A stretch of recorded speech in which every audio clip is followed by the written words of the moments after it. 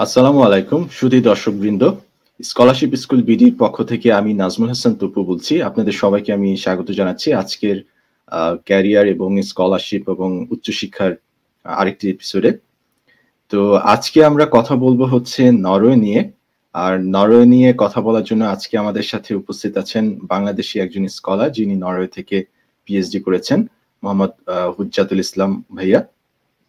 তো আমরা একটু ততক্ষণে আমাদের যে লাইভটা আমরা যারা দেখছি, আপনারা যদি সবাই এই লাইভটা আপনাদের টাইমলাইনে শেয়ার করে নেন, তাহলে আপনাদের ফ্রেন্ড লিস্টে যারা বন্ধু বান্ধবরা আছে তারাও জানতে পারবে। আর আমি একটু ততক্ষণে আমাদের এই লাইভের লিঙ্কটা আমাদের যে Facebook group scholarship school BD আছে সেখানে আমি একটু শেয়ার করে নিচ্ছি। তো আমি এখন আমন্ত্রণ জানাচ্ছি আমাদের হুজ্জাতুল ইসলাম ভাইয়া। উনি নরওয়ে থেকে পিএইচডি করেছেন। আসসালামু আলাইকুম ভাইয়া, কেমন আছেন? ওয়ালাইকুম আসসালাম। Good morning, Tapu, and good evening, everyone back in Bangladesh. It's really nice to be here. And ধন্যবাদ ভাইয়া আপনার মূল্যবান সময়টুকু আমাদের সাথে দেওয়ার জন্য। আজকে সকালটা বেশ ঠান্ডা পড়েছে, তো আজকে আমাদের এখানে মাত্র সকাল 9টা বাজে, সূর্যই ওঠে প্রায় 8টা সাড়ে 8টার দিকে। তো এত সকালে আপনি উঠেছেন, আমাদেরকে সময় দিয়েছেন, এই জন্য আপনাকে অসংখ্য ধন্যবাদ জানাচ্ছি। তো ভাইয়া আমি একটু অনুরোধ জানাচ্ছি দর্শকদের উদ্দেশ্যে, আপনি যদি একটু আপনার পরিচয়, আপনার একাডেমিক এফিলিয়েশন এবং আপনার বর্তমান যে রিসার্চ নিয়ে আপনি কাজ করছেন সেগুলো নিয়ে যদি দর্শকদের কিছুটা বলতেন। আচ্ছা,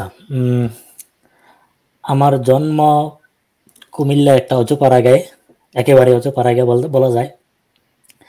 তারপর কুমিল্লা ভিক্টোরিয়া কলেজ থেকে আমি ইন্টার শেষ করার পর 8-10 জন স্টুডেন্টের মতোই ঢাকামুখী হই করার জন্য, মানে এই মেডিকেলে পড়ার জন্য।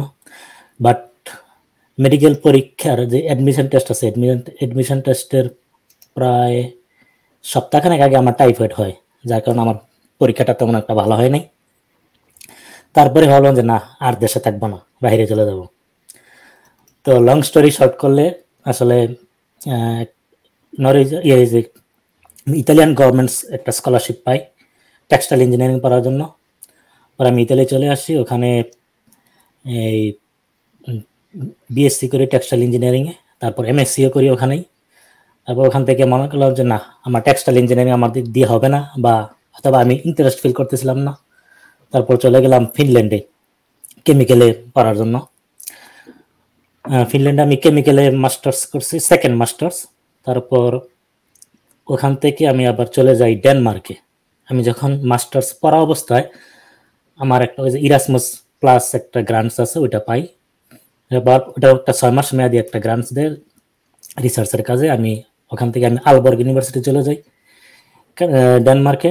যখন আলবর্গ ইউনিভার্সিটি থাকা অবস্থায় আমার এই যে পিএইচডির জন্য খুঁজতেছিলাম, তখন নরওয়েতে পিএইচডি হয়, নরওয়েতে চলে যাই। আমার পিএইচডির মেইন টপিকটা ছিল বাতাসে যে কার্বন ডাইঅক্সাইড আছে, কার্বন ডাইঅক্সাইড থেকে ফুয়েল গ্যাস বা মিথেন গ্যাস যেটা আমরা করি, ওইটা একটা আবিষ্কার করা। আমি যে রিয়াকশনটা নিয়ে কাজ করছি ওইটা কেমিক্যাল রিয়াকশন, যেটা আজকে থেকে প্রায় 120 বছর আগে আবিষ্কৃত হয়েছিল। ওই রিয়াকশনটা আমরা নতুন করে আবিষ্কার করছি, এটা বাট অন্যভাবে। যেমন ওই রিয়াকশনটা যেটা করছে ওইটা 120 বছর আগে যেটা আবিষ্কার হয়েছে ওটা সাবাতিয়া রিয়াকশন বলে, ওটাকে একজন ফ্রেঞ্চ কেমিস্ট করছিল। তো ওই রিয়াকশনটা হয় অনেক হাই টেম্পারেচার এন্ড প্রেসারে, এবং এটা ক্যাটালিস্ট দরকার হয়। তো আমরা ওই রিয়াকশনটা করছি রুম টেম্পারেচার এন্ড প্রেসারে এবং আল্ট্রাসাউন্ড দিয়ে। তো আমার মেইন রিসার্চ অ্যাকচুয়ালি আল্ট্রাসাউন্ড নিয়ে, পাওয়ার আল্ট্রাসাউন্ড। তো ভাইয়া আপনি তো নরওয়ে ছাড়াও ডেনমার্কে, ফিনল্যান্ডে এবং আরো অন্যান্য দেশে পড়াশোনা করেছেন, ইউরোপে। তো অনেকেই কিন্তু এইসব দেশে মাস্টার্স করতে চায়, আমাদের যারা বাংলাদেশি স্টুডেন্টরা রয়েছেন। আর এইসব গুলোতে কি আসলে আমরা জানি যে জার্মানিতে কিন্তু টিউশন ফি নেই, তো এই জন্য অনেকেই ইউরোপ বলতে বোঝায় যে জার্মানি, এবং সেখানে পড়াশোনার একটা যে পপুলারিটি ট্রেন্ড রয়েছে বাংলাদেশে এই টিউশন ফি না থাকার কারণে। তো আমি একটু জানতে চাচ্ছি, নরওয়ে, ফিনল্যান্ড, ডেনমার্ক এইসব দেশগুলোতে কি টিউশন ফি দেয়া লাগে নাকি লাগে না? খুবই ভালো একটা প্রশ্ন। বলি এখন আপাতত এই সবগুলো মানে নর্ডিক যে দেশগুলো আছে এর মধ্যে শুধু একটা দেশে এখন টিউশন ফি নাই, সেটা হচ্ছে নরওয়েতে শুধুমাত্র। এবং এটা ফিনল্যান্ডও টিউশন ফি ছিল না। আমি যখন ফিনল্যান্ডে মাস্টার্স করি 2015-তে যাই, 2015 সেপ্টেম্বর থেকে সেপ্টেম্বর সেশনে শুরু করি, আমরা ছিলাম লাস্ট ব্যাচ যাদেরকে টিউশন ফি দিতে হয়নি, টিউশন ফি ফ্রি ছিল। আমার গ্রাজুয়েশন হয় 2017 মার্চে। আমার আসলে 2 বছর কোর্সটা আমি 1.5 বছরে শেষ করে ফেলি অ্যাকচুয়ালি। তো 2017 সেপ্টেম্বর থেকে যারা জয়েন করে তাদেরকে টিউশন ফি দিতে হয়েছিল। সো বর্তমানে শুধুমাত্র নরওয়েতে টিউশন ফি নাই, বাকি সবগুলোতে টিউশন ফি আছে। আচ্ছা, তার মানে আমরা যারা লাইভ অনুষ্ঠানটি শুনছি তাদের জ্ঞাতার্থে আমি একটু আবার মানে রিক্যাপ করছি। আপনারা যারা নর্ডিক কান্ট্রিগুলোতে পড়তে চান বা ইউরোপে পড়তে চান, আমরা সবাই কিন্তু জানি যে জার্মানিতে টিউশন ফি নেই, তো নরওয়েতেও কিন্তু টিউশন ফি নেই। সো জার্মানির পাশাপাশি আপনারা কিন্তু নরওয়ের জন্য চেষ্টা চালাতে পারেন। আচ্ছা, তারপরে ভাইয়া আপনি তো মানে ওইসব যে নর্ডিক দেশগুলোতে সেখানে পড়েছেন, আপনি নিশ্চয়ই জানেন যে স্কলারশিপ পাওয়ার জন্য কিছু ডকুমেন্ট থাকতে হয়, বা IELTS বা এই ধরনের কিছু রিসার্চ পেপার, এই ধরনের কিছু জিনিসপত্র থাকা লাগে। তো আপনার মতে ওই নর্ডিক কান্ট্রিগুলোতে পড়ার জন্য একটা স্টুডেন্টের কি কি ডকুমেন্ট থাকা প্রয়োজন বা কি কি কোয়ালিফিকেশন থাকা প্রয়োজন বলে মনে করেন? এটা ডিপেন্ডস করে কোন লেভেলে। যদি মাস্টার্স বলো তাহলে এক ধরনের, আর পিএইচডি হয় তাহলে আর অন্য ধরনের হবে। আমি আসলে পিএইচডি দিয়ে শুরু করি। পিএইচডিতে আমি যদি নরওয়ের কথা বলি, পিএইচডিতে নরওয়েতে কিন্তু কোনো স্কলারশিপ নাই। ওটা স্কলারশিপ না, বাট ওটা একটা জবের মতো। আচ্ছা, এটা আমরা পরে কথা বলবো। আর সুইডেনে কিছু স্কলারশিপ আছে, পিএইচডিতে সুইডেনে স্কলারশিপ হয়, আবার প্লাস জবও হয়। বাট বাকি ফিনল্যান্ডে এবং ডেনমার্কে সবগুলোতে ওখানে জব। এর মানে you will be hired as a faculty staff to do your research, age অনেক, এটাকে বলা অনেকটা পিএইচডি ক্যান্ডিডেট হিসাবে।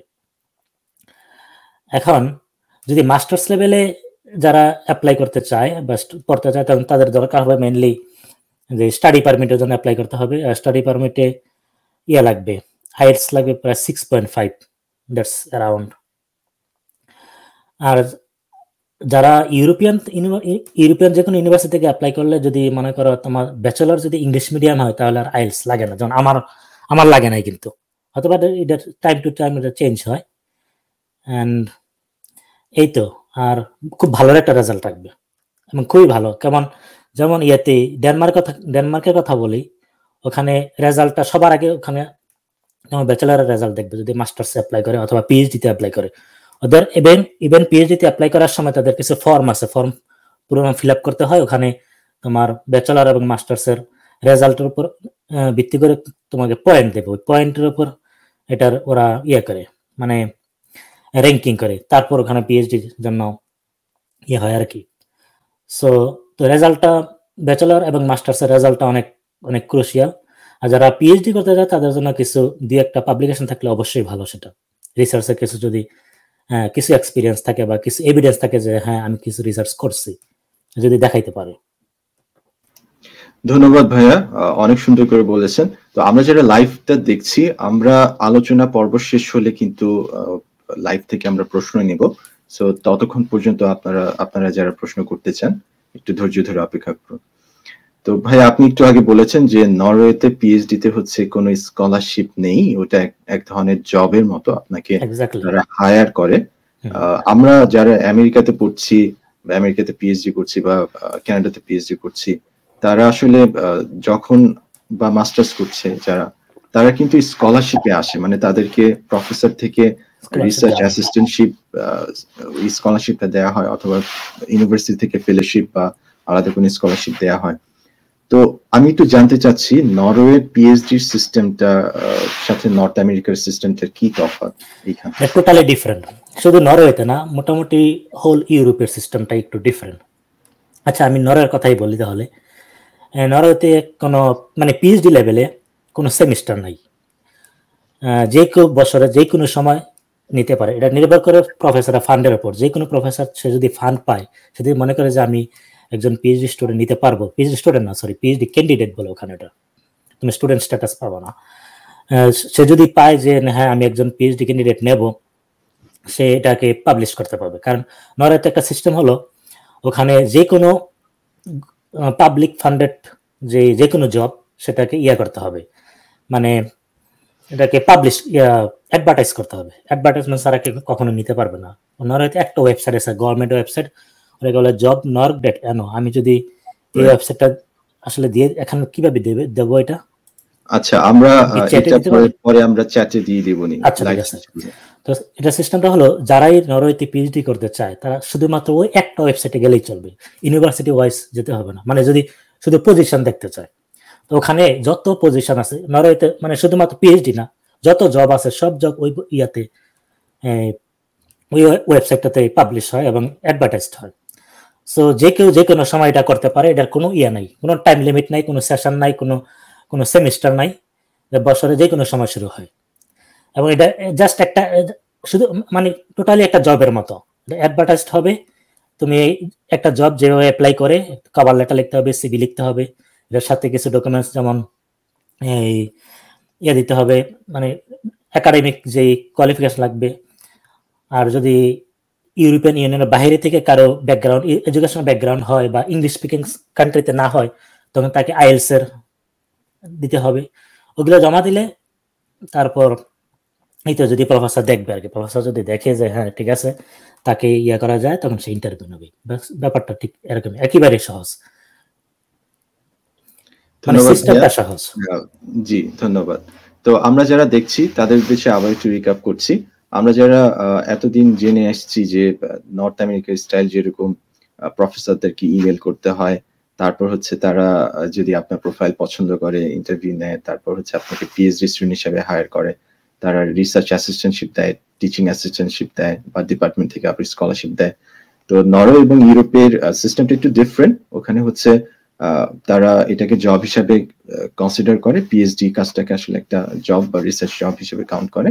সো তারা এটাকে আগে অ্যাডভার্টাইজ করবে, আর এই অ্যাডভার্টাইজমেন্টের জন্য একটা নির্দিষ্ট ওয়েবসাইট আছে নরওয়েতে, সরকারি ওয়েবসাইট আছে, সেখানে সকল ইউনিভার্সিটির যে ভ্যাকেন্ট পিএইচডি লেভেলের যে পজিশনগুলো রয়েছে সেখান থেকে জানা যাবে। আর আমরা লাইভ শেষ করে এই ওয়েবসাইটটার অ্যাড্রেস আমরা লিখে দেব কমেন্ট সেকশনে। আর ভাইয়া আপনি একটু আগে বললেন যে নরওয়েতে আপনার এই পিএইচডির জন্য আপনাদেরকে মানে জব হিসাবে এটাকে কনসিডার করে, তো নিশ্চয়ই জবের পিছনে তো নিশ্চয়ই একটা স্যালারি বা আর্থিক কিছু প্রণোদনা জড়িত। আমি এখন একটু জানতে চাচ্ছি যে আমরা যারা নর্থ আমেরিকাতে পিএইচডি করছি, তারা মাসে মাসে আমরা প্রফেসরদের কাছ থেকে রিসার্চ অ্যাসিস্ট্যান্টশিপ পাচ্ছি বা টিচিং অ্যাসিস্ট্যান্টশিপ হিসেবে কিছু টাকা পাচ্ছি, যেটা আমরা স্কলারশিপ বলি। তো নরওয়েতে আপনারা কি পরিমাণ টাকাটা পেতেন এবং এটা দিয়ে কি থাকা খাওয়া এভরিথিং কি ম্যানেজ করা যেত কিনা? সো যেহেতু এটা জব, সো তোমাকে এটাকে স্যালারি, মানে এটা 3 বছর। নরওয়েতে সিস্টেমটা পিএইচডি 3 বছর হইতে পারে, 4 বছর হইতে পারে। 3 বছর হয় তখন যখন তোমার কোনো মানে রিসার্চ ছাড়া বা তোমার পিএইচডির কাজ ছাড়া অন্য কোনো ডিউটি থাকবে না। অনেক সময় দেখা যাচ্ছে প্রফেসর সে যখন টিচিং করে, তখন তার কোর্সে যখন তাকে পড়াইতে হয়, তখন সে মনে করে, তখন তার যদি মনে হয় যে আমার একজন অ্যাসিস্ট্যান্ট দরকার, তখন সে তার পিএইচডি স্টুডেন্ট নেয়, তখন তাকে 4 বছরের কন্ট্রাক্ট দেয় যে তুমি 4 বছর ধরে আমার সাথে রিসার্চ করবা, বাট আমার সাথে টিচিংও করবা। ওইটা আমি মনে করি যে এটা অনেক খুবই ভালো। আমি যদি এই চান্সটা পাই নাই, আমার প্রফেসর টিচিং এর দরকার হয় নাই তখন, তো ওইটা তাহলে 4 বছর পাবে আর ওরা ফুল টাইম স্যালারি পাবে। আর নর্থে আরেকটা সিস্টেম হলো, ওখানে কিন্তু স্যালারি 14 মাসের দেয়, 14 মান্থস ইনস্টেড অফ 12 মান্থস। আচ্ছা, আমরা যারা মনে করে যে প্রতি মাসে মাসে স্যালারি পাবো 12 মান্থসের, মানে জানুয়ারি টু ডিসেম্বর, বাট ওখানে হয় 14 মাসের। এর মানে হলো ডিসেম্বরে এবং জুন মাসে তুমি ডাবল স্যালারি পাবা। যেমন ডিসেম্বরে যেমন আগে এই ক্রিসমাসের আগে যে স্যালারিটা দেবে, ওটা ডিসেম্বর হোল মান্থে তোমার যে মান্থলি স্যালারি তা হবে ডাবল, এবং জুনে সামার ভ্যাকেশনের আগে ওটা হয় ডাবল, এবং স্যালারি অনেক হাই। আমি যেটা বলি আর কি, আমার যতদূর ধারণা ওয়ার্ল্ডের সবচেয়ে হাইয়েস্ট পিএইচডি স্যালারি নরওয়েতেই দেয়, এবং কাছাকাছি হয়তো বা হয়, সুইজারল্যান্ডে হয়। হ্যাঁ, একটু যদি অ্যামাউন্টটা যদি উল্লেখ করতেন, ইন এভারেজ নরওয়েতে কেমন দেয়? অ্যামাউন্টে আমি তো পাইতাম হয়তো এখন একটু অনেকটা বাড়াইছে। যেমন আমাদের সময় ছিল প্রায় 36,000 Norwegian kroner before tax. 36,000 Norwegian kroner তুমি প্রতি ক্রোনার 10 টাকা হিসাবে যদি ধরা, প্রায় 3,60,000 টাকা। এখন আরো বেশি হবে, আমার মনে হয় এখন কাছাকাছি প্রায় 4 লাখের মতো হয়ে যাবে, কারণ এটা প্রতি বছরে বছরে বাড়ে স্যালারিটা। জি ভাই, আমি রিসেন্টলি একটা সার্কুলার দেখলাম নরওয়েতে পিএইচডি, তো সেখানে উল্লেখ করেছে প্রায় 43,000 নরওয়েজিয়ান ক্রোনার। সো এটা বেড়েছে এখন। হ্যাঁ, এটা বেড়েছে, আমাদের সময় একটু কম ছিল। আস্তে ওটা বললাম না, এটা প্রতি বছর বছর বাড়ে, এবং ওটাতে ট্যাক্স দিতে হবে। ট্যাক্স আসে প্রায় 30 থেকে 32%। এটি একটু সমস্যা, ওতে নরওয়েতে অনেক ট্যাক্স বেশি, ভেরি হাই হাই ট্যাক্স দিতে হয়। আমরা এইসব নিয়ে কথা বলবো নরওয়ের জীবনযাত্রা নিয়ে ইনশাল্লাহ কিছুক্ষণ পরে। তো ভাইয়া, এই টাকার পরিমাণ দিয়ে কি আমরা থাকা খাওয়া সেখানে সবকিছু ম্যানেজ করে কোনো অবশ্যই করা যেতে পারে? অবশ্যই, কারণ একজন যারা মনে করে সিঙ্গেল হিসেবে থাকে, তারা যদি একটা রুম নিয়ে ভাড়া থাকে, তাহলে আমার মনে করো 7 থেকে 8,000 নরওয়েজিয়ান ক্রোনারে যথেষ্ট পার মান্থ। এটা আসলে পার্সন টু পার্সন ভেরি করে, এক একজনের লাইফ এক্সপেক্টেন্সি এক এক রকম হয়। এক্স্যাক্টলি। কেউ যদি মনে করো, আমি একটা অন এভারেজ যদি এক রুমের একটা অ্যাপার্টমেন্ট ভাড়া করতে চাও, 8,000 মিনিমাম 8,000, 7-8 বা 9,000 মধ্যে পাওয়া যায়। অনেক বাংলাদেশ টাকা প্রায় 70-80,000 টাকা, তাহলে বাকি টাকাটা তোমার সেফ থাকবে। এক্স্যাক্টলি, তার মানে একটা বিশাল অঙ্কের টাকা আমরা নরওয়েতে যারা পিএইচডি করছেন তারা সেভ করতে পারছেন বা দেশে পাঠাতে পারছেন। হ্যাঁ, আমি একটা উদাহরণ যদি দেই, আমার পিএইচডির 1 ইয়ার মাঝখানে যে 1 ইয়ার স্যালারি দিয়ে আমি বাড়িতে মোটামুটি অনেক ভালো, অনেক বড় একটা বিল্ডিং এ করছি। আচ্ছা, এবং totally from scratch. Very good. তো ভাইয়া, আমরা যারা মানে যদিও আমরা একটু পিএইচডি নিয়ে কথা বলছি, অনেকে বলছেন যে মাস্টার্স নিয়ে কথা বলতে, আমি একটু জানতে চাচ্ছি নরওয়েতে মাস্টার্স যারা করতে আগ্রহী সেখানে তো কোনো টিউশন ফি নেই, তো এছাড়া কি তাদের কি কোনো রিসার্চ পেপার থাকাটা বাধ্যতামূলক? মানে এটাও কি এই ভ্যাকেন্সিটা কি মাস্টার্স এর জন্য অ্যাডভার্টাইজ করা হয়? না, মাস্টার্স ওটা না, ওটা মাস্টার্স এর টোটালি স্টুডেন্ট, তোমার সেমিস্টার ভিত্তিক স্টুডেন্ট হিসাবে অ্যাপ্লাই করতে হয়। এটা ডিসেম্বরে অ্যাপ্লাই করার যে ডেডলাইনটা মনে হয় ডিসেম্বর, আমার মনে হয় চলে গেছে, নেক্সট ইয়ারের জন্য আর কি। ওটা আচ্ছা, এভরি ইয়ারে ডিসেম্বরের জন্য নন ই স্টুডেন্ট যারা আছে তাদের জন্য ওইটা টোটালি স্টুডেন্ট হিসেবে জয়েন করতে হয়, এবং অনেক টিউশন ফি দিতে হয় না, শুধুমাত্র তোমার থাকা খাওয়ার খরচটা দিতে হয়, মানে তোমার নিজে বহন করতে হয়, প্লাস ওখানে কোনো স্কলারশিপ নাই। হ্যাঁ, মাস্টার্সে তো টিউশন ফি যেহেতু নাই, ওই টিউশন ফি না থাকাটাই তো এইজন্য স্কলারশিপও নেই, এটাই স্বাভাবিক। এটা একটা সমস্যা। তো ভাইয়া, ওইখানে যারা মাস্টার্স করতে আগ্রহী অনেকে জিজ্ঞাসা করে যে থাকা খাওয়ার জন্য পার্ট টাইম জব কোনো অ্যাভেলেবিলিটি রয়েছে কিনা বা কি রকম সুযোগ সুবিধা? আসলে এটা ডিপেন্ড করে, হ্যাঁ এটা ডিপেন্ড করে কোন জায়গায় থাকো। যেমন আমি যদি বলি অসলোতে মোটামুটি কেউ যদি যায় তাহলে পার্ট টাইম জব পাবে, কারণ অনেক বড় শহর নর্মালি, যেমন আমাদের ঢাকা শহরে যেমন যেই অপরচুনিটি আছে অন্যান্য যে ছোট শহরগুলোতে সেই অপরচুনিটি নেই, ঠিক এক্স্যাক্টলি নরওয়ে সবচেয়ে যে ক্যাপিটালে থাকলে এটার একটা বেনিফিট তো অবশ্যই পাবে। বাট অন্যান্য শহরগুলোতে যেগুলো ছোট, যেমন আমি যেটা ছিলাম ট্রনহাইম ছিল, তারপর স্টাভাঙ্গার আছে, আগদের আছে, এই সবগুলোতে আসলে পার্ট টাইম জব কতটা ম্যানেজ করা যাবে আমি শিওর না, মানে চান্সটা খুব কম। তারপর আবার ল্যাঙ্গুয়েজ ব্যারিয়ার অবশ্যই আছে, কারণ যদিও স্ক্যান্ডিনেভিয়ানরা খুব ফ্লুয়েন্টলি ইংলিশ বলে, বাট তবুও ওদের একটা আছে যে যখন কাউকে হায়ার করবে কাজের ক্ষেত্রে, তখন তাকে অবশ্যই তার ল্যাঙ্গুয়েজটা, মানে লোকাল ল্যাঙ্গুয়েজটা অবশ্যই সে দেখে। এক্স্যাক্টলি। তো আপনারা যারা শুনছেন নরওয়েতে মাস্টার্স করতে যেতে যারা আগ্রহী তাদের উদ্দেশ্যে ভাইয়া এটাই বললেন যে আপনি যখন ভার্সিটি সিলেক্ট করবেন চেষ্টা করবেন যে একটা বড় শহরের ভার্সিটি যেখানে আপনার পার্ট টাইম জব করার সুবিধা বা সুযোগ রয়েছে, যেমন অসলো বা এরকম বড় কিছু শহরগুলোতে। আর সেখানে যেহেতু টিউশন ফি নেই, থাকা খাওয়ার জন্য যে কস্টটা সেটা আশা করছি পার্ট টাইম জব দিয়ে মানে হ্যাঁ অবশ্যই ওখানে, মানে যদিও মানে লিভিং কস্টটা অনেক হাই, বাট যদি কারো ইনকাম থাকে that doesn't really matter, it's very very negligible. Exactly. তো ভাইয়া, ওখানে তো নরওয়েতে যে কারেন্সি ইউজ করা হয় সেটার নাম আমরা শুনেছি নরওয়েজিয়ান ক্রোনা। তো আমরা যারা জানি যে ইউরোপিয়ান ইউনিয়নে হচ্ছে ইউরো ইউজ করা হয় কারেন্সি হিসাবে, তো আমি একটু জানতে চাচ্ছি নরওয়ে কি ইউরোপিয়ান ইউনিয়নের মধ্যে পড়েছে নাকি এটা বাহিরে? না, নরওয়ে স্ক্যান্ডিনেভিয়া বা নর্ডিক, আমার এখানে একটু ডিফারেন্স আছে।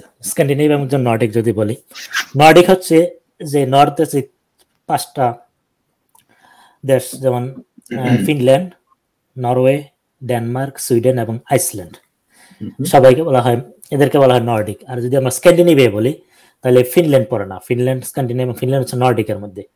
এর কিছু ডিফারেন্স আছে, কারণ এটা হলো মানে ডেনমার্ক, সুইডেন এবং ফিনল্যান্ড এবং নরওয়ে তাদের কালচারালি এবং ল্যাঙ্গুয়েজে অনেক close, but Finland R totally different, ওদের ল্যাঙ্গুয়েজটাও ডিফারেন্ট, অনেক কালচারাল যদিও কিছুটা মিলে আছে, বাট এই জন্য তবু অনেক কিছু ডিফারেন্স আছে। বাট যেটা হলে এই সবগুলোর মধ্যে শুধুমাত্র নরওয়ে ইয়াতে নাই, মানে ইউর মধ্যে নাই, এবং এর মধ্যে শুধু আছে, কিন্তু আমার যতদূর ধারণা ফিনল্যান্ড এবং ডেনমার্ক এবং সুইডেনও কিন্তু ইউর মধ্যে আছে। বাট ফিনল্যান্ড, ডেনমার্ক এবং সুইডেন ওরা কিন্তু নেয় নাই, এই ইউরো কারেন্সিটা নেয় নাই, শুধুমাত্র এই নর্ডিক কান্ট্রির মধ্যে শুধুমাত্র ফিনল্যান্ডই তার ইউরো কারেন্সিটা ইউজ করে। বাট ডেনমার্কে তাদের ডেনিশ ক্রোনার আছে, সুইডিশ ক্রোনার আছে সুইডেনের, এবং নরওয়েজিয়ান ক্রোনার আছে নরওয়ের অবশ্য। তো ক্রোনারের ডিফারেন্সটা নরওয়ে এবং সুইডেনেরটা প্রায় কাছাকাছি, ডেনিশ ক্রোনারটার মানটা একটু বেশি। আচ্ছা, তো নরওয়ে যে আপনার ইউরোপিয়ান ইউনিয়নের মধ্যে নয়, এটার কারণটা কি? এটা কি কারণ কি পলিটিক্যাল, মানে তারা কি পলিটিক্যাল চায় বলেই হয়তো যুক্ত হতে চায়নি? আমি আসলে বলতে পারবো না, বাট মেইনলি এটা পলিটিক্যাল হতে পারে। চায় না যে নরওয়ে একটা শান্তিপ্রিয় দেশ, তারা চায় না কোনো সংঘাতে বা কোনো পলিটিক্যাল ইয়েতে যাওয়ার না, যদিও ওরা কিন্তু ন্যাটোর সদস্য, এবং ন্যাটোর শুধু সদস্য না, প্রতিষ্ঠাতা সদস্য, এবং ন্যাটোর ফার্স্ট যে ছিল সে কিন্তু নরওয়েজিয়ান ছিল, যে ফার্স্ট কি চেয়ারম্যান নাকি যেন বলে, ন্যাটোর চেয়ারম্যান যে ফার্স্ট, সে কিন্তু নরওয়েজিয়ান ছিল। যদিও বলে যে শান্তিপ্রিয়, বাট ওই দিক দিয়ে একটু মানে পলিটিক্স তো অবশ্যই আছে। বাট ওদের, আমার মনে হয় এটা নরওয়েজিয়ানরা সাপোর্ট করে না যে ইউতে যাওয়ার জন্য, কারণ তারা চাচ্ছে আসলে ওদের আছে, মানে তারা যেই সুযোগ সুবিধা দরকার ইউরোপিয়ান থেকে সবকিছুই পাচ্ছে, শুধুমাত্র ইউরোপিয়ান ইউনিয়নের না, আসলে তাদের দরকার হয় না। অনেক কিছু আসলে অনেক কিছু পাওয়া যায় না, যেমন কিছু ট্রেড, কিছু যেমন কেউ যদি নরওয়ের বাইরে থেকে কিছু অনলাইনে কিছু কিনতে চায়, তাকে দিতে হয়, এই ডিউটি দিতে হয়, ট্যাক্স দিতে হয়। আমি নরওয়েতে থাকতে আমি একবার এক জোড়া জুতা অর্ডার করছিলাম থেকে, ফিনল্যান্ড থেকে। জুতার দাম ছিল প্রায় 1200-1300 ক্রোনারের মতো। আমি জানতাম না, আমি আসার পরে দেখি যে আমাকে থেকে মেইল পাঠাইছে নরওয়েজিয়ান, যে ইমিগ্রেশন থেকে মেইল পাঠাইছে, কাস্টম থেকে, যে you have to pay this duty around 400 kroner. My god, কি বলেন? তো ভাইয়া ওটা কি অ্যামাজনে অর্ডার দিয়েছিলেন? না, অ্যামাজন না, ওখানে অ্যামাজন নাই, নরওয়েতে অ্যামাজন নাই। জালান্ডো আছে, জালান্ডো একটা আছে ইউরোপিয়ান, যে ইউরোপিয়ান অ্যামাজন, বাট ওটা আছে, ওটা নরওয়েতে করে। বুঝতে পেরেছি। আর এই যে নরওয়ে যে ইউরোপিয়ান ইউনিয়নের মধ্যে নেই, তো নরওয়েজিয়ান ভিসা পেলে কি ইউরোপে ট্যুর দেওয়া যাবে? মানে হ্যাঁ, ওটা তারা এর মধ্যে আছে, যে এক্সক্লুসিভ ইকোনমিক জোনের মধ্যে আছে। সো যারা নরওয়েজিয়ান যে রেসিডেন্স পারমিট যারা পায়, তারা ইউরোভুক্ত সব দেশেই ভ্রমণ করতে পারবে, ওটা সমস্যা হয় না। আচ্ছা, তো ভাইয়া নেক্সট প্রশ্নটা আসলে করতে চাচ্ছি আপনার রিসার্চ সম্পর্কিত। আপনি যেহেতু ব্যাচেলর করেছিলেন টেক্সটাইল ইঞ্জিনিয়ারিং এ, আর বাংলাদেশে কিন্তু আমরা জানি যে বুটেক্স, তারপর এছাড়া অনেক ভালো ভালো কিছু ভার্সিটিতে টেক্সটাইল ইঞ্জিনিয়ারিং পড়াচ্ছে। তো আমাদের যারা বাংলাদেশি আন্ডারগ্র্যাড স্টুডেন্টরা রয়েছে টেক্সটাইল ইঞ্জিনিয়ারিং এ, তারা অনেকে চায় যে দেশের বাইরে একটি স্কলারশিপ নিয়ে পড়তে, বাট আনফরচুনেটলি নর্থ আমেরিকাতে যেটা হয়েছে যে আমেরিকা বা কানাডাতে আসলে তারা টেক্সটাইল ইঞ্জিনিয়ারিং বিশ্ববিদ্যালয় লেভেলে পড়ায় না, এই জন্য যে তারা যে কাপড় বা গার্মেন্টস গুলো নিয়ে আসে, এগুলো মূলত থার্ড ওয়ার্ল্ড কান্ট্রি গুলো থেকে নিয়ে আসে, কস্টিং সেভ হয়, ম্যানুফ্যাকচারিং কস্টটা সেভ হয়। এই জন্য যেহেতু এই সাবজেক্টটা নিয়ে তারা কাজ করে না, বা এই সাবজেক্টটা নিয়ে প্র্যাকটিক্যালি ইন্ডাস্ট্রিতে কাজ করা হয় না নর্থ আমেরিকাতে, এই জন্য তারা ভার্সিটি লেভেলে এটা পড়ায় না। তো যারাই বাংলাদেশ থেকে টেক্সটাইল ইঞ্জিনিয়ারিং এ পড়াশোনা করছে, তাদের এই একটা সমস্যা, তারা নর্থ আমেরিকাতে তাদের সাবজেক্টে কোনো স্কলারশিপ পায় না, তাদেরকে সুইচ করতে হয় আশেপাশের কোনো ডিসিপ্লিনে। তো আপনি যেহেতু ব্যাচেলর টেক্সটাইল ইঞ্জিনিয়ারিং এ করেছেন, মাস্টার্স করেছেন কেমিক্যাল ইঞ্জিনিয়ারিং, পিএইচডি করেছেন কেমিক্যাল ইঞ্জিনিয়ারিং এ, তো আপনি যদি তাদের উদ্দেশ্যে কিছু বলতেন যে টেক্সটাইলের আশেপাশের সাবজেক্টগুলো কি কি চয়েস করা যায় তাদের জন্য। তাহলে তুমি কিন্তু একটা এক্সাম্পল দিয়ে দিয়েছো, এন্ড যে বিষয়টা বলছো আসলে কথাটা ঠিক। আমার জানা মতে নর্থ আমেরিকাতে শুধুমাত্র নর্থ ক্যারোলাইনাতে আছে টেক্সটাইল ইঞ্জিনিয়ারিং পড়ায়, এটা ছাড়া আর কোথাও আগে হয়তো ছিল, এখন আর নাই। এবং কানাডাতেও একটা বা দুইটা ইউনিভার্সিটিতে ছিল, একটাতে মনে হয় আছে, এখন আর নাই মেইনলি। সো আমি যেটা বলবো তাদেরকে, যদি যারা ব্যাচেলার টেক্সটাইল ইঞ্জিনিয়ারিং পড়তেছে তাদেরকে অবশ্যই শিফট করতে হবে। এটা ছাড়া মানে তারা যদি কেরিয়ার টেক্সটাইলে কেরিয়ার করতে চায় তাহলে এশিয়াতেই হবে। ইউরোপিয়ান বা নর্থ আমেরিকাতে আসলে টেক্সটাইলে কেরিয়ার তেমন একটা নাই, টু বি অনেস্ট। তো তাদেরকে শিফট করতে হবে। শিফট করার জন্য মানে কিছু স্ট্র্যাটেজি অবশ্যই আছে।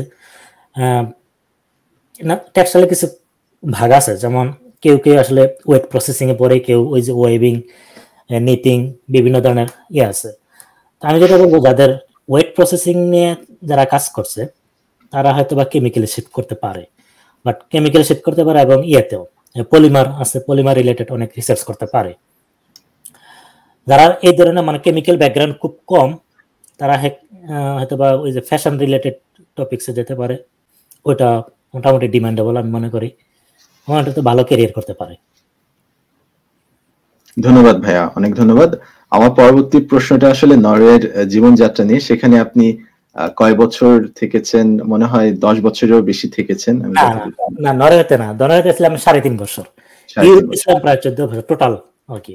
আচ্ছা, তো নরওয়ে তো আসলে অনেক ঠান্ডার দেশ। সেখানে যদি আপনি একটু বলতেন যে সেখানে বাসা ভাড়া, তারপর বাংলাদেশি কমিউনিটি কেমন ছিল, বা স্টুডেন্টদের জন্য সেখানকার ট্রান্সপোর্ট সিস্টেমটা কিরকম, এই সার্বিক জীবনযাত্রা নিয়ে যদি একটু বলতেন আপনি আপনার অভিজ্ঞতা থেকে। হ্যাঁ, নরওয়ে ঠান্ডার দেশ, সেটা সত্য, বাট ওটা এখানে কিন্তু ফিনল্যান্ডের চেয়ে ঠান্ডা কম। ফিনল্যান্ডে আমি না ঠান্ডা আরো বেশি পাইছি, প্রায় -35 পর্যন্ত আমি দেখছি ফিনল্যান্ডে, যেটা সাইবেরিয়ার কাছাকাছি পড়ে। এবং নরওয়েতে আমি দেখছি প্রায় -20 ম্যাক্সিমাম। এটা লাস্ট ইয়ারে দেখছি, লাস্ট ইয়ারে অনেক প্রচুর ঠান্ডা ছিল, এন্ড লাস্ট উইন্টারে। সো ওখানে জীবনযাত্রার মান আসলে অনেক ভালো। তো একটা সমস্যা হচ্ছে, আমরা যারা বাংলাদেশি বা এশিয়ান ব্যাকগ্রাউন্ড, তাদের খাবার দাবার অনেক সমস্যা হবে। এর কারণ হচ্ছে আমি যেটা বললাম আগে, যে এরা নরওয়ে ইউরোপিয়ান ইউনিয়নের না, এবং এটা ইউরোপের মেইনল্যান্ড থেকে একটু দূরে, সুতরাং এবং যেহেতু প্রায়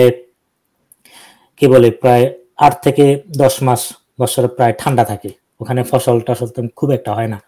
তারপর আবার এই গ্রিন হাউসে তাদেরকে করতে হয়, মানে কৃষি শাকসবজি উৎপাদন করতে হয়, গ্রিন হাউসে করা হয়, এই জন্য অনেক এক্সপেন্সিভ, এবং ভালো শাকসবজি ফলমূল তেমন একটা পাওয়া যায় না, যা পাওয়া যায় তাও তেমন একটা ফ্রেশ না। That was the biggest struggle that I had when I was in Norway actually। এবং যারা হালাল হারাম নিয়ে একটু কনসার্ন, বিশেষ করে যারা মুসলমান, যারা তাদের জন্য আরো একটু সমস্যা। এক্ষেত্রে যেমন হালাল কোনো ফ্রেশ মাংস পাবে না, অ্যাটলিস্ট নট ইন ট্রনহাইম, বর ইয়াতে হয়তো পাইতে পারে, এই অসলোতে পাওয়া যেতে পারে, বাট অন্যান্য শহরে খুব একটা পাওয়ার সম্ভাবনা নাই। সো এটা একটা সমস্যা খাবার দাবার নিয়ে। Otherwise I don't think it's really is there any other issue. কিন্তু খাবার দাবার নিয়ে যারা একটু করতে মানে অ্যাডজাস্ট করতে পারে, তাহলে আর কোনো সমস্যা হওয়ার কথা না। ভাই সেখানে তো ঠান্ডা, আমি শুনেছি যে সূর্য নাকি ওঠে না ঠান্ডার সময়, এই ব্যাপারগুলো একটু যদি আলোচনা করতেন। হ্যাঁ, ঠান্ডা আসলে ওই নরওয়েজনরা একটা কথা বলে যে there is no bad weather, you just have the bad clothes। Really আমি দেখছি ওরা স্নোয়ের মধ্যে ফুটবল খেলে। আমার যে ইউনিভার্সিটি, আমার অফিসের প্রায় জাস্ট পেছনেই একটা ছিল, স্পোর্টস একটা ফিল্ড ছিল আর কি, মাঠের মতো, ওপেন মাঠ। ওখানে দেখতাম যে স্নো পড়তেছে, ওরা ফুটবল খেলতেছে উইন্টারে। এবং এটাই বলে, যদি তোমার প্রপার ক্লোদিং থাকে তাহলে কোনো সমস্যা হয় না। আর নরওয়েতে একটা জিনিস কি, তোমাকে প্রতিদিন যখন সকালবেলা বাসা থেকে বের হওয়া, তোমার 3টা জিনিস মাস্ট লাগবেই। একটা হচ্ছে জ্যাকেট, একটা হচ্ছে সানগ্লাস, আর একটা হচ্ছে umbrella. Because you never know when you need, I mean তুমি একদিনে তুমি স্নো দেখতে পারো, মানে সানশাইন হতে পারে, এবং অনেক বৃষ্টি হতে পারে। সো ওয়েদারটা চেঞ্জ হয় খুব ফ্রিকুয়েন্টলি। যখন সূর্য ওঠে না, একটু অন্ধকার হয়, তখন কি অ্যাক্সিডেন্ট হয় নাকি গাড়ির? মানে হ্যাঁ, ওখানে হয়, মানে অনেক অনেক অন্ধকার। যেমন এটা মেনলি হয় দিকে, এই অক্টোবর থেকে ডিসেম্বর পর্যন্ত। আচ্ছা এই এখনকার সময়টা আর কি খুবই খুবই অন্ধকার, এবং সবাইকে যারা বাইরে যায় তাদের নিতে হয়, এই ব্যান্ড পরতে হয়, যেমন হাতে রিস্ট ব্যান্ড পরে, অনেকটা ওই যে ফ্লোরেসেন্ট রিস্ট ব্যান্ড, কেউ আছে যারা পায়ের মধ্যে পরে, অনেকে কিছু এলইডি লাইট কিছু ব্যান্ড পরে, যেটা মানে করে, মানে বোঝা যায় যে এখানে একজন মানুষ আছে। সো যারা ড্রাইভার, মানে it's for your own safety, so যারা ড্রাইভার আছে তারা ওটা হয় যে মানে যে কেয়ারফুল হয়ে যায় আর কি, বিশেষ করে যখন তুমি রাস্তা পার হবা তখন এটা দরকার হয়। এবং নরওয়েতে আরেকটা জিনিস কিন্তু এটা আইন করে করা আছে, মানে তুমি সাইকেল যারা চালায় তাদেরকে সামনে এবং পেছনে দুই দিকে লাইট লাগাইতে হয়, এবং এটা কম্পালসরি। লাইট না থাকলে পুলিশ দলে জরিমানা করবে। তো ভাই আমরা এখন নরওয়ের ভিসা নিয়ে একটু কথা বলি। যারা স্টাডি করতে চায় নরওয়েতে তাদের নিশ্চয়ই ভিসার প্রয়োজন হয়। তো বাংলাদেশিদের জন্য নরওয়েতে ভিসার জন্য কি কি সাধারণ ডকুমেন্ট গুলো, অত ডিটেলস না হলেও কিছু যদি বেসিক ডকুমেন্ট সম্পর্কে বলতেন। ওকে, তাহলে এখানে আমরা দুইটা ভাগ করতে হবে। প্রথম হচ্ছে পিএইচডি আর হচ্ছে মাস্টার্স। ব্যাচেলর লেভেলে নরওয়েতে আসলে ভিসা দেবে না। আমি ওদের ওয়েবসাইটে করছি, বাংলাদেশ থেকে ব্যাচেলর লেভেলে কি অ্যাপ্লাই করলো খুবই মানে সম্ভাবনা খুবই কম। আচ্ছা, মাস্টার্সে যারা অ্যাপ্লাই করবে তারা স্টুডেন্ট ভিসা পাবে, আর যারা পিএইচডি জন্য অ্যাপ্লাই করবে তারা হচ্ছে ওয়ার্ক ভিসা বা ওয়ার্ক পারমিট পাবে আর কি। আচ্ছা, সো আসলে প্রসেসিংটা একেবারে সিম্পল, এখানে কোনো নাই, কোনো কমপ্লিকেশন নেই। যেমন আমি যখন নরওয়ের জন্য কানাডার জন্য অ্যাপ্লাই করছি, ও মাই god, I had to go through a lot of process. Right. So ওইটা নরওয়েতে খুবই মানে খুবই সিম্পল। ওদের ইউডিআই নামে একটা ওয়েবসাইট আছে, এটা গভর্নমেন্ট ইমিগ্রেশন ওয়েবসাইট। ওখানে ফর্ম আছে একটা, যেটা অ্যাপ্লিকেশন ফর্মটা আর কি, অ্যাপ্লিকেশন ফর্মটা ফিল আপ করবে। যদি স্টুডেন্ট হয় তাহলে তাকে এই যে স্টুডেন্টের অ্যাপ্রুভাল লেটার, যেটা ইউনিভার্সিটি থেকে যে অ্যাডমিশন লেটার আসবে, ওটা জমা দিতে হবে আর কি। তারপর ব্যাংক স্টেটমেন্ট দেখাতে হবে, তারা যে মান্থলি যে লিভিং কস্ট চালাতে পারে ওইটার। ভাইয়া কত টাকা দেখাইতে হয় ব্যাংক স্টেটমেন্ট হিসেবে একজন স্টুডেন্টকে? 1 ইয়ার হতো, 1 ইয়ার লিভিং কস্ট প্রায় 10 থেকে 12 লাখ টাকার মতো। আচ্ছা, 10-12 লাখ টাকা। তো আপনারা যারা শুনছেন তাদের উদ্দেশ্যে, যারা মাস্টার্স করতে চান তাদের 12 লাখ টাকার মতো একটা ব্যাংক স্টেটমেন্ট দেখাতে হবে। এবং যেহেতু কোনো টিউশন ফি নেই, সেহেতু টিউশন ফির জন্য কোনো আলাদা কোনো স্টেটমেন্ট বা ব্যাংক ব্যালেন্স দেখানো লাগবে না, শুধু লিভিং কস্টের জন্য। আর যারা পিএইচডি জন্য অ্যাপ্লাই করবে তাদের জন্য তো, তার ওয়ার্ক পারমিটের জন্য তাদের কোনো কিছুই লাগবে না, শুধুমাত্র ওই যে ফর্মটা যেটা বলছিলাম ওই ফর্মটা পূরণ করবে, আর অ্যাপ্লিকেশন ফর্ম আর কি, আর জব এমপ্লয়মেন্ট লেটার, যেটা থেকে ইউনিভার্সিটি থেকে একটা এমপ্লয়মেন্ট লেটার দেবে। আচ্ছা, আর তেমন কিছু না, হয়তো আর দুই একটা কিছু থাকতে পারে। যেমন বাংলাদেশ থেকে কি নরওয়ের মানে ভিসা সেন্টারে অ্যাপ্লাই করা যায় নাকি ইন্ডিয়া? বাংলাদেশে নরওয়ে ভিসা সেন্টার নাই, বাট ওটা করে ডেনিশ এম্বাসি করে ওটা। ও আচ্ছা আচ্ছা। তুমি অনলাইনে যা করার অনলাইনে করতে হবে, সবকিছু করার পর ডকুমেন্টস গুলো ডেনিশ এম্বাসিতে জমা দিতে হবে, ওখানে গিয়ে ফিঙ্গারপ্রিন্ট দিবে। আচ্ছা, বুঝতে পেরেছি। তো ভাই নরওয়েতে স্টাডি শেষ করার পর যদি স্থায়ী কেউ বাসিন্দা হতে চায়, তো কি কি বিষয়ে আসলে তার প্রিপারেশন নিয়ে রাখা উচিত আগে থেকে? খুবই ভালো একটা প্রশ্ন। অ্যাকচুয়ালি আমি কিছু মিস্টেক করছি অবশ্য আমার লাইফে, অথবা যারা পিএইচডি তে যাবে, যে ওয়ার্ক পারমিট পাবে, তারা 3 বছর পরে কিন্তু করতে পারবে, এই পার্মানেন্ট রেসিডেন্সির জন্য অ্যাপ্লাই করতে পারবে। এটা একটা আমি মনে করি যেটা একটা প্লাস পয়েন্ট। বাট ওটার জন্য একটা রিকোয়ারমেন্ট, সেটা হচ্ছে নরওয়েজিয়ান ল্যাঙ্গুয়েজ রিকোয়ারমেন্টস লাগে। আমি এই জিনিসটাই অ্যাকচুয়ালি ভুল করছি, আমি এটা করি নাই। আমি যেটা বলবো, কেউ যদি ওখানে নরওয়েতে পিএইচডির জন্য যায় বা পিএইচডি পায়, তাহলে তাদের জন্য একটা উপদেশ থাকবে, তারা যেন প্রথম থেকেই, মানে যদি প্ল্যান থাকে যে হ্যাঁ তারা নরওয়েতে পিআর নেবে, তাহলে প্রথম থেকে যেন ল্যাঙ্গুয়েজটার উপরে একটু ইম্পর্টেন্স দেয়। যে কোনো ইউনিভার্সিটিতে কিন্তু ল্যাঙ্গুয়েজ কোর্স থাকে, তারা ওখান থেকে মানে প্রায় 200-250 ঘন্টার মতো যদি ল্যাঙ্গুয়েজ কোর্স অ্যাটেন্ড করে, তাহলে ওইটা একটা এভিডেন্স হিসাবে দেখাইতে পারবে, তাইলে হয়ে যাবে, আর তেমন কিছু লাগে না। আর যদি ল্যাঙ্গুয়েজ কোর্স না করে, তখন তাকে ল্যাঙ্গুয়েজ এক্সাম দিতে হয়। এক্সামে এক্ষেত্রে মনে হয় A1 আর A2 লেভেলের এক্সাম প্রফিসিয়েন্সি লাগে আর কি, ল্যাঙ্গুয়েজ প্রফিসিয়েন্সি। সো আমি এই জিনিসটাই করি না। এই জন্য আমি, যদিও আমার পিআর জন্য আমি অ্যাপ্লাই করছিলাম আমার কিছু সার্টিফিকেট দিয়ে, বাট ওইটা আমার রিফিউজ হয়েছে।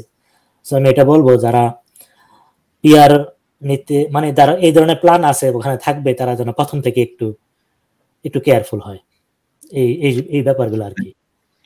তো ভাইয়া যারা পিএইচডি করতে যায় নরওয়েতে তারা কি স্পাউস নিয়ে যেতে পারে? তাদের কি স্পাউস ভিসা দেয়? আচ্ছা, একসাথে অ্যাপ্লাই করতে পারবে, এরকম কোনো সমস্যা না। তো যারা আমাদের লাইভ দেখছেন, আমরা আর কিছুক্ষণ পরেই 5-10 মিনিট পরে আমরা প্রশ্ন নেওয়া শুরু করব। আপনাদের যাদের প্রশ্ন রয়েছে তারা 5 থেকে 10 মিনিট পরে ইনশাল্লাহ পোস্ট করেন, আমরা সেগুলো নেওয়ার চেষ্টা করব। আর যারা দেখছেন লাইভটা তাদের উদ্দেশ্যে বলে রাখছি, আমাদের হুজ্জাতুল ইসলাম ভাইয়া উনি নরওয়ে থেকে পিএইচডি করার পর এখন কানাডাতে ইউনিভার্সিটি অফ ব্রিটিশ কলম্বিয়া আমার ইউনিভার্সিটিতে পোস্ট ডক্টরাল রিসার্চার হিসেবে কর্মরত আছেন। তো আমরা কথা বলছিলাম নরওয়ের জীবনযাত্রা নিয়ে। আমি আরেকটু জানতে চাচ্ছি যে নরওয়েতে যে মানে কেউ যদি স্থায়ী হতে চায় পরবর্তীতে কি বাবা মা বা রিলেটিভ যারা আছেন তাদেরকে কি নিয়ে আসতে পারেন কিনা? কানাডাতে যেটা সম্ভব আসলে না, নরওয়েতে এটা সম্ভব না। নরওয়েতে শুধু ব্লাড রিলেটেড যারা আছে তাদেরকে, ব্লাড রিলেটেড বলতে শুধুমাত্র বাবা মা ভাই বোন নিতে পারবে না। বাবা মা নিতে পারবে, ওয়াইফ নিতে পারবে এবং যে ছেলে সন্তান নিতে পারবে আর কি, কিন্তু কোনো সিবলিংস নিতে পারবে না। মানে যাদের পিয়ার আছে তারা নিতে পারবে, বাট মানে পিয়ার যারা আছে তারাই শুধু সিবলিংস ছাড়া ওয়াইফ এবং চিলড্রেন আর বাবা মা পারবে, আর কাউকে পারবে না। সো এটা আসলে এই নর্থ আমেরিকাতে একটা সুবিধা আছে, মোটামুটি ফ্যামিলির সবাইকে নিতে পারে, কিন্তু এটা ওখানে দেয় না। আচ্ছা, আর নরওয়ের পিআর পাওয়ার জন্য মানে কত বছরের একটা যদি এভারেজ আইডিয়া দিতেন যে এত বছরের মধ্যে সময় লাগে? 3 বছর যদি ইয়া হয় ওয়ার্ক পারমিটে, যারা পিএইচডি করতে, মানে শুধু পিএইচডি না, তুমি যদি জব পাও ওখানে, যে কোনো জব পাও 3 বছর জব করার পরে, ফুল টাইম জব করার পরে, তারপর 3 বছর পরে অ্যাপ্লাই করতে পারবা পিআর এর জন্য। আর অন্যান্য ক্ষেত্রে এটা হয়তো বা 5 বছর, যারা স্টুডেন্ট হিসেবে করে বা অন্যান্য ইয়াতে প্রায় 5 বছর, তাদেরকে 5 বছর পরে পিআর এর জন্য তারা অ্যাপ্লাই করতে পারে, যারা মাস্টার্সে যায় আর কি। হ্যাঁ, তবে ওখানে আসলে আমি একটা পরামর্শ দেব, নরওয়েতে পিএইচডি পাওয়াটা অনেক টাফ। এর কারণ হচ্ছে প্রথমত এটা একটা জব, ইটস নট এ, আমি এটা এমন না যে তুমি অনলাইনে ইউনিভার্সিটিতে অ্যাপ্লিকেশন জমা দিলা, সেটা ইয়া করবে আমার এই সেমিস্টারে এতজন পিএইচডি স্টুডেন্ট নিবে, বিষয়টা এমন না। খুবই মনে করো খুবই লিমিটেড পজিশন, অপশনটা খুবই লিমিটেড, যার কারণে এখানকার মানে অ্যাপ্লিক্যান্ট অনেক বেশি হাই, এবং এটার যে কম্পিটিশনটা অনেক হাই, স্পেশালি ইন্ডিয়ান এবং চাইনিজদের, মানে ওদের অনেক অ্যাপ্লিক্যান্ট আছে এবং হাইলি কোয়ালিফাইড অ্যাপ্লিক্যান্ট আছে, এদের সাথে ইয়ে করাটা আসলে অনেক সময় অনেক টাফ হয়ে যায়। সো এই জন্য আসলে কোয়ালিফিকেশনটা বা এই ইয়েতে মানে ব্যাচেলার এবং মাস্টার্স লেভেলে কিছু পাবলিকেশন থাকলে এগুলো অনেক সুবিধা হয়, এবং রেজাল্টটা যদি খুব ভালো হয় এগুলো অনেক ইয়ে করবে। এবং আরেকটা জিনিস হচ্ছে পার্সোনাল কানেকশন, যদি প্রফেসরের সাথে পার্সোনাল কানেকশন করতে পারে সেটা অনেক সুবিধা হয়। আমি এটার দিকে জোর দেবো, যারা করতে চায় তারা যেন এই জিনিসটা করে। আরেকটা সিস্টেম হচ্ছে, মানে আমি যেটা বলি ল্যাডার সিস্টেম, মানে স্টেপ বাই স্টেপ যাওয়া। তুমি যদি নরওয়েতে কারো পিএইচডি করার ইচ্ছা থাকে তাহলে হয়তো বা সে ইউরোপিয়ান ইউনিয়নের যে কোনো একটা দেশে যেতে পারে, হইতে পারে সে মাস্টার্স লেভেল আর কি, হইতে পারে জার্মানি বা ফিনল্যান্ড, খুব সহজে যাওয়া যায় ওখান থেকে। ওদের কিন্তু আমি ইউরোপে কিন্তু একটা সিস্টেম আছে, তুমি যদি 2 বছরের মাস্টার্স প্রোগ্রাম হয়, একটা সেমিস্টার প্রায় 6 মাস তুমি কিন্তু অন্য একটা ইউনিভার্সিটি বা অন্য একটা দেশে তুমি যেতে পারবা। এক্ষেত্রে কেউ নরওয়ে সিলেক্ট করতে পারে, এবং সেক্ষেত্রে সে কিন্তু ইয়া পাবে, কিছু ইরাসমাস গ্রান্টস পাবে, ঠিক আছে? তখন ওই গ্রান্টসটা পেলে সে ওই গ্রান্টসটা দিয়ে সে কিন্তু নরওয়েতে আসতে পারবে, এবং 6 মাসের মতো সে ওখানে তার মাস্টার্সে পড়াশোনা করতে পারবে। ওই সময়টাতে সে কিন্তু তার প্রফেসরের সাথে যদি সে কানেকশন, মানে সে যেই এরিয়াতে সে রিসার্চ করতে যাচ্ছে আগে এটা প্রি প্ল্যান করতে হবে আর কি, তখন প্রফেসরের সাথে একটা কানেকশন করা বা একটু রিলেশনশিপ এস্টাবলিশ করাটা অনেকটা হেল্পফুল হয়। আমি এটা দেখছি আসলে, এটা জার্মানরা এটা করে। ইভেন আমি যে ইউনিভার্সিটি পিএইচডি করছি এখানে জার্মান পিএইচডি স্টুডেন্ট নরওয়েজিয়ানদের চেয়ে কিন্তু বেশি সংখ্যায়। তো জার্মানরা কি করে, ওরা ওই যে একটা সেমিস্টারের জন্য যায়, ওখানে গিয়ে এই পিএইচডি নিয়ে তারপর ওখানে আসলে থেকে যায়, সেটেল হয়ে যায়। সো এই জিনিসটা করতে পারে অনেকেই। ধন্যবাদ ভাইয়া, অনেক সুন্দর করে বলেছেন। আমি আসলে জানলা দিয়ে বাইরে দেখছিলাম, আমাদের এখানে স্নোফল হচ্ছে এখন। তো এনিওয়ে, আমরা এখন প্রশ্ন সেশনে চলে যাচ্ছি। আপনাদের যাদের প্রশ্ন আছে তারা করতে পারেন। তো আমরা প্রথম প্রশ্নটা নেই হচ্ছে ইমতিয়াজ আহমেদ তুহিনের। হ্যালো সাজ্জা, ওনার নাম আসলে হুজ্জাতুল। আচ্ছা, যাই হোক, could you please share your observation on funding opportunity at Nordic countries for business background? আচ্ছা, যারা বিজনেস ব্যাকগ্রাউন্ড থেকে পড়াশোনা করছে তাদের কি পিএইচডি তে ফান্ডিং রয়েছে বা ওরকম সিস্টেম একই? হ্যাঁ, ওই একই সিস্টেম। এটা দেখতে হবে যে কোন প্রফেসর কোথায় সে পিএইচডি পজিশন ওপেন আছে, সেটা দেখতে হবে। তাহলে ওই ওয়েবসাইটটাতে ঘাটতে হবে। আচ্ছা, তাকে জাস্ট ওখানে আমি যে ওয়েবসাইটের কথা বললাম ওখানে যদি যায়, ওখানে দেখতে হবে যে যেটা মানে রিফাইন করা যায়। ভাইয়া ওয়েবসাইটের নামটা যদি বলে দিতেন দর্শকদের উদ্দেশ্যে। আমি কি চ্যাটে লিখবো, প্রাইভেটে বা কমেন্টে, কোথায় লিখবো? আমি কমেন্টে, পোস্ট কমেন্ট, ওই যে দেখেন পাশে একটা পোস্ট কমেন্ট বার আছে। আমি কমেন্ট করতে পারছি না মনে হচ্ছে। আচ্ছা, তাহলে একটু মুখে বলে দেন, আমি তারা পরে গুগলে সার্চ করে দিবে আর আমি পরে কমেন্টে অ্যাড করে দেব। আমি এটা আছে JOBNO, আমি তোমাকে লিংকটা দিয়ে দিলাম। আচ্ছা, আমি তাহলে পোস্ট করে দিচ্ছি, আপনি আমাকে ইনবক্স করে দেন, আমি কমেন্ট সেকশনে পোস্ট করে দিচ্ছি। হ্যাঁ, এটা জব নর্গ, তাই না? হ্যাঁ হ্যাঁ, বুঝেছি। হ্যাঁ, এটা পেয়েছি। এটা শুধুমাত্র নরওয়ের জন্য। আর অন্যান্য যেই নর্ডিক কান্ট্রিতে যারা পজিশন দেখতে চায় তাদেরকে আরেকটা আছে ইউরো আছে না, একাডেমিক পজিশন, যেটা ওইটাতে দেখতে হবে। academicposition.eu, যে মানে ইউরোপের সব দেশের পজিশনগুলোই পাবলিশড হয়। বুঝতে পেরেছি। তো আমরা তারপরে প্রশ্নে চলে যাচ্ছি। আকিব আদনান শাফিন প্রশ্ন করেছেন, ভাইয়া do you need to take GRE for Norway? Not really, GRE লাগে না ওখানে, শুধু আইএলটিএস থাকলেই হয়। আকিব আদনান শাফিনের আরেকটি প্রশ্ন, when should we start applying for RATA if we want to do our masters in Norway? RATA মানে research assistantship, teaching assistantship, right? জি না, নরওয়েতে এই ধরনের কোনো সিস্টেম নাই। ওখানে যারা মাস্টার্স পড়তে চায় তাদেরকে শুধু পড়াশোনাই করতে হবে।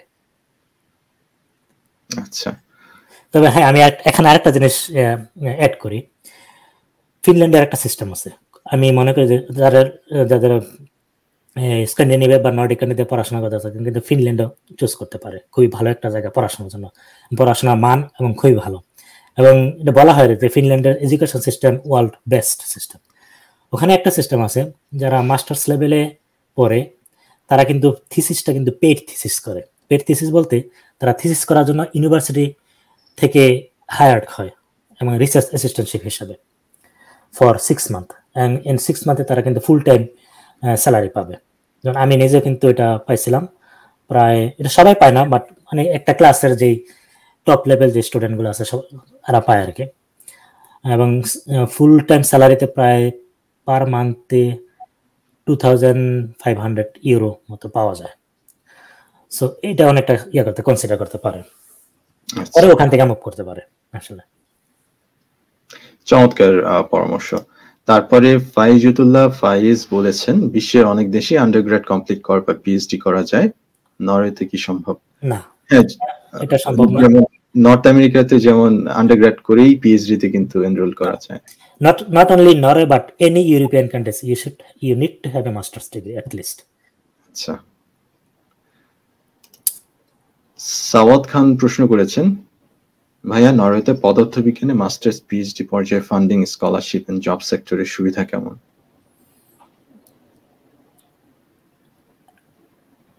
এই যে আচ্ছা, স্কলারশিপ ফান্ডিং আসলে এই ধরনের কিছু না, আমি যেটা আগেই বললাম, শুধু এটা পজিশন। আমি কিন্তু আমি একবারও বলি না যে এখানে স্কলারশিপ দেয় নরওয়েতে, স্কলারশিপ না। আমি অলওয়েজ বলছি যে PhD position, not a PhD scholarship. PhD position আমি জাস্ট শব্দটা আসলে কনফিউশন এড়ানোর জন্য আমি একটু অ্যাড করে দিচ্ছি দর্শকদের। আপনাদেরকে এখানে টাকা দেওয়া হবে। টাকা কি আপনারা যেটা স্কলারশিপ নামে জানেন, ওটা আসলে নরওয়েতে এমপ্লয়মেন্ট স্যালারি হিসাবে বিবেচিত হয়, যেহেতু এখানে পিএইচডিটা একটা জবের মতো। এই জন্য যদিও আমরা এটাকে কথিত ভাষায় স্কলারশিপ বলছি, বাট ওইটা বেসিকলি এমপ্লয়মেন্ট স্যালারি, বাট টাকা পাবেন, টাকা পাবেন, এটাই আর কি। এই স্কলারশিপ এবং এই স্যালারির মধ্যে ডিফারেন্সটা হচ্ছে স্কলারশিপে তোমাকে দিতে হয় না, ট্যাক্স দিতে হয় না। বাট বাংলাদেশের ওই স্যালারি যে পায় ওই স্যালারিতে ট্যাক্স দিতে হবে, রেগুলার ট্যাক্স। আচ্ছা, সো হ্যাঁ, অবশ্যই এই ট্যাক্সটা কি পরবর্তীতে রিটার্ন পাওয়া যায়, যেরকম এখানে আমরা রিটার্ন পাই বাৎসরিক? হ্যাঁ, কিছু অবশ্য সুযোগ সুবিধা অবশ্যই আছে। ট্যাক্স রিটার্ন যদি তুমি ট্যাক্স যদি গভর্নমেন্ট বেশি নেয় সেটা রিটার্ন করবে। তুমি যদি ট্যাক্স কম দাও তাহলে তোমার দেখবে, মানে গভর্নমেন্টের কাছে সবকিছু আছে, সবকিছু হিসাব আছে, তুমি কত টাকা ট্যাক্স দিচ্ছ, তোমার ইনকাম কত, তোমার ট্যাক্স কত, সবকিছু ওখান থেকে আসে। যদি ট্যাক্স কম দাও তাহলে তোমার ইয়ার এন্ডিং এ ওরা ট্যাক্স জন্য পাঠাবে, কন্ট্যাক্ট করবে যে তোমার এত টাকা ট্যাক্স তোমাকে এবার এটা পে করতে হবে গভর্নমেন্টকে। এখন আমার প্রশ্ন হচ্ছে যে আসলে ট্যাক্স রিটার্ন করবে কিনা বা ট্যাক্স রিটার্ন করবে না, কারণ তুমি যে বেনিফিট পাচ্ছ এটার জন্য ট্যাক্স দিয়েছো। কারণ অনেক বেনিফিট কিন্তু পাওয়া যায়। যেমন আমি একটা কথা বলি, কেউ যদি নরওয়েতে জব করে, জব করার পরে সে যদি জবলেস মানে তার চলে যায়, সে আনএমপ্লয়মেন্ট বেনিফিট পাবে, এবং আনএমপ্লয়মেন্ট বেনিফিট নরওয়েতে খুবই হাই। যেমন তোমার যে স্যালারি থাকবে, স্যালারির 70% আনএমপ্লয়মেন্ট বেনিফিট পাবা ফর 2 ইয়ার্স। 70% for 2 years. আচ্ছা, সো আমি একটা যদি উদাহরণ দিই, আমার নরওয়েতে আমি আমার পিএইচডি শেষ করার পর আমার মানে যেই দিন পিএইচডি শেষ হবে ওই দিন কিন্তু আমার স্যালারি ক্যান্সেল। এরপর থেকে আমার আনএমপ্লয়মেন্ট বেনিফিটের জন্য অ্যাপ্লাই করতে হয়েছে। আমার নরওয়ে আনএমপ্লয়মেন্ট বেনিফিট ছিল কানাডার পোস্ট ডক স্যালারির চেয়ে বেশি। আচ্ছা, তারপরে আমরা পরের প্রশ্নে চলে যাই। রুবাইয়া আলম লিখেছেন, নরওয়েতে কি এমএ ইন ইংলিশের জন্য স্কলারশিপ দেয়া হয়? জব সেক্টর কেমন? আসলে মাস্টার্সে তো কোনো স্কলারশিপ নেই। হ্যাঁ, কোনো মাস্টার্স লেভেলে কোনো স্কলারশিপ দেওয়া হয় না, যেহেতু ওখানে কোনো টিউশন ফি নাই। So is a tuition fee free. So you only have to think about your living expenses, nothing else. ওই লিভিং এক্সপেন্সের জন্য জাস্ট 12 লাখ টাকার একটা ব্যাংক ব্যালেন্স দেখাতে হয়, এতটুকুই। তো নাহিদুল্লাহ প্রশ্ন করেছেন, সিভিল ইঞ্জিনিয়ারিং এ এমএসসি কেমন সুযোগ সুবিধা? ওই একই প্রশ্নের উত্তর আপনাকেই দেয়া হচ্ছে, একটু আগে যিনি রুবাইয়া আলম করলেন। সিভিল ইঞ্জিনিয়ারিং এ ভালো সুযোগ সুবিধা থাকবে, কারণ ওখানে কনস্ট্রাকশনে প্রচুর কাজ হয়। তাসফিয়া নুজাত প্রশ্ন করেছেন, নরওয়েতে কম্পিউটার ভিশন নিয়ে রিসার্চ বা জব অপরচুনিটি কেমন? ফিউচারে এই ফিল্ড রিলেটেড পিএইচডির জন্য ব্যাচেলরে আন্ডার 3.5 সিজিপিএ কি ম্যাটার করবে কিনা? আসলে নরওয়েতে ব্যাচেলরের দেখবে না, রেজাল্ট দেখবে না। কারণ আমি যখন এডমিশন নিয়েছিলাম আমার ব্যাচেলর সার্টিফিকেট দেখেও নাই, শুধুমাত্র মাস্টার্স। সো ওরা শুধু মাস্টার্সটা কেয়ার করবে। এন্ড কম্পিউটার ভিশন নিয়ে রিসার্চ অবশ্যই এটার অনেক সুযোগ সুবিধা অবশ্যই থাকবে। এবং আসলে কি রিসার্চ ফিল্ড সায়েন্স বা টেকনিক্যাল স্টেম এরিয়াতে সব ভালো যদি কাজ হয় এটার ডিমান্ড অবশ্যই থাকে, এবং জব রিলেটেড এক জায়গায় না হলে আরেক জায়গায় হয়, সেক্ষেত্রে ভালো সুযোগ সুবিধা পাবে। আর মাস্টার্সের রেজাল্টটা ওখানে ম্যাটার করে। আর যদি একটা বা দুইটা পাবলিকেশন যদি থাকে তাহলে সেটা অবশ্যই হেল্পফুল হবে। কারণ আমি যেটা আগে বলছিলাম, একটা কথা বলছিলাম যে কম্পিটিশনটা অনেক high, so you have to B the top of the top.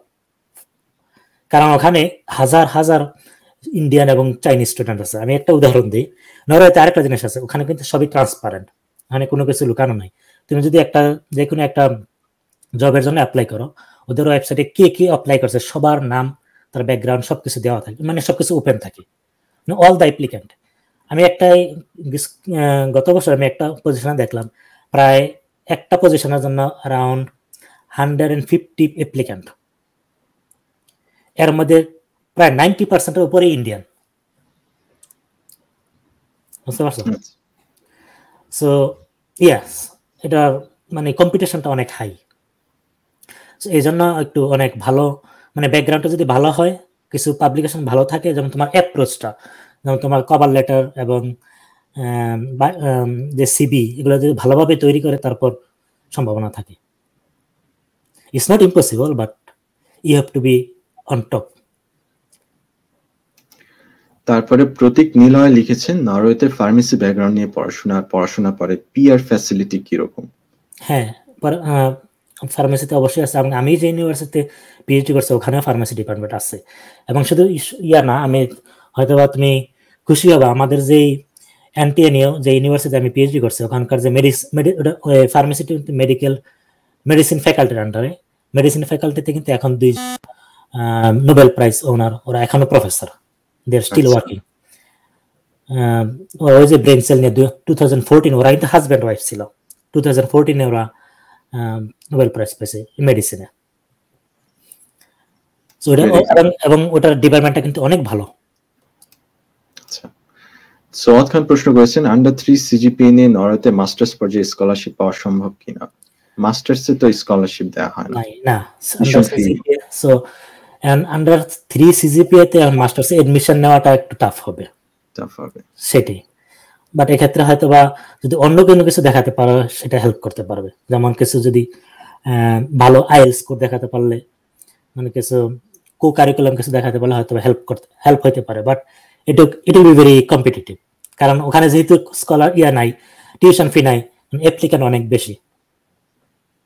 আচ্ছা, তারপরে হচ্ছে প্রশ্ন করেছেন নাহিদুল্লাহ, স্টুডেন্টরা মান্থলি কেমন টাকা আর্ন করতে পারবে মাস্টার্স স্টুডেন্টরা পার্ট টাইম জব করে? আমি যে শহরে ছিলাম, যে ট্রনহাইম যে শহর, ওখানে আমি দেখছি ওরা খুব মানে জব ফ্যাসিলিটি অনেক লিমিটেড। আর কারণ হচ্ছে ওই শহরে মনে করো প্রায় 40% টোটাল পপুলেশনে 40% স্টুডেন্ট। সো সবাই যদি স্টুডেন্ট হয় 40%, মানে at least half of them are student, তাহলে জব কে দিবে ওখানে? মানে ওদের জব ফেসিলিটিটা একটু কম, অনেক কম। আমি দেখছি তবু কিছু স্টুডেন্ট বা যারা কিছু নন স্টুডেন্ট যারা আছে, তারা ওই যে ফুড ডেলিভারি কাজটা করে। এমন আমি মনে করি এটা অনেক টাফ। স্টুডেন্ট হিসেবে ওই এভাবে কাজ করে আসলে পড়াশোনাটা, I think it is very tough, it's very difficult. So কাজ আমি কত টাকা আর্ন করতে পারবো সেটা আমি বলতে পারবো না, বাট যদি তুমি যে কোনো একটা কাজ পাও, so it will be more than enough for your living. আচ্ছা, তারপর টেকনিক্যাল টেক্সটাইলে নরওয়েতে পিএইচডি সুবিধা কেমন? বাংলাদেশের আরএমজি ভিত্তিক টেক্সটাইল থেকে পড়ে টেক্সটাইল হ্যাঁ, বুঝতে পারছি আমি প্রশ্নটা। টেকনিক্যাল টেক্সটাইল নিয়ে পড়াশোনা, হ্যাঁ খুবই ভালো একটা প্রশ্ন। যেটা নরওয়েতে টেক্সটাইলে কোনো রিসার্চ হয় না, বাট এখানে কিছু আছে। তুমি টেকনিক্যাল টেক্সটাইলে আমার জানি না তোমার ব্যাকগ্রাউন্ডটা টেকনিক্যাল টেক্সটাইলে কোন দিকে। যদি তুমি কম্পোজিট নিয়ে কাজ করতে চাও, সেক্ষেত্রে তুমি যে কোনো কেমিক্যাল বা ম্যাটেরিয়াল সায়েন্স ডিপার্টমেন্টে পলিমার বেসড কম্পোজিট মেটেরিয়ালস নিয়ে কাজ করতে পারবা। এবং সেক্ষেত্রে এটা তোমার মানে তোমার ডিগ্রিটা তোমার টেক্সটাইল ইঞ্জিনিয়ারিং ডিগ্রি পাবা না, বাট সেটা পাবা তোমার material engineering degree, material science বা ম্যাটেরিয়াল ইঞ্জিনিয়ারিং নিয়ে। সেক্ষেত্রে অবশ্যই ভালো সুযোগ, এবং এই এরিয়াতে কিন্তু অনেক ভালো কাজের সুযোগ সুবিধা আছে কম্পোজিট মেটেরিয়ালস নিয়ে। আমার এটা কিন্তু আমি যখন আমার টেক্সটাইলের ব্যাকগ্রাউন্ড কিন্তু টেকনিক্যাল টেক্সটাইল নিয়েছিল। আমার কেমিক্যালে শিফট করার আগে আমার হোল ইন্টারেস্ট এবং কনসেন্ট্রেশন ছিল টেকনিক্যাল টেক্সটাইলের উপরেই, বাট পরে আসলে শিফট করতে হয়েছে। সো আমি যদি সামারাইজ করি প্রশ্নটা, নরওয়েতে কিন্তু টেক্সটাইলের উপর কোনো নাই, কোনো টপিক নাই বা রিসার্চের জন্য। বাট টেকনিক্যাল টেক্সটাইলের কিছু যে কম্পোজিট মেটেরিয়ালস নিয়ে যে কাজ করা যায়, সেক্ষেত্রে তুমি ম্যাটেরিয়াল সায়েন্স ডিপার্টমেন্টের আন্ডারে পলিমার কম্পোজিট নিয়ে কাজ করতে পারবা। যেমন ক্যারেক্টারাইজেশন আছে, কম্পোজিট নিয়ে অনেক, মানে এইসব নিয়ে অনেক কিছু কাজ আছে। এগুলো maybe not all related to applied in textile, but overall materials engineering নিয়ে। সেটা হতে পারে এয়ারক্রাফট ম্যাটেরিয়ালস, সেটা হতে পারে অন্যান্য আরো যত ম্যাটেরিয়াল সায়েন্স আছে আর কি। আচ্ছা, প্রশান্ত সাহা প্রশ্ন করেছেন ব্যাচেলর শেষ করার পর 2 বছর স্টাডি গ্যাপ থাকলে মাস্টার্সে কি প্রবলেম হবে কিনা, মানে অ্যাডমিশন পেতে? এটা অবশ্যই না, কোনো প্রবলেম হবে না। আচ্ছা, তো আপনারা যারা দর্শক বৃন্দ দেখছেন তাদেরকে অনেক ধন্যবাদ। আর ভাইয়া, আমাদের ভাইয়া তো কেমিক্যাল ইঞ্জিনিয়ারিং এ এখন কাজ করছেন রিসার্চার হিসেবে, পোস্ট ডক্টরাল রিসার্চার হিসেবে ইউবিসি তে, কানাডায়। তো ভাইয়া, আপনারা যারা কেমিক্যাল ইঞ্জিনিয়ারিং এ বা ভাইয়ার সাবজেক্ট রিলেটেড আছেন, তাদের যদি কোনো টেকনিক্যাল পরামর্শ লাগে ভাইয়াকে ইনবক্স করতে পারেন।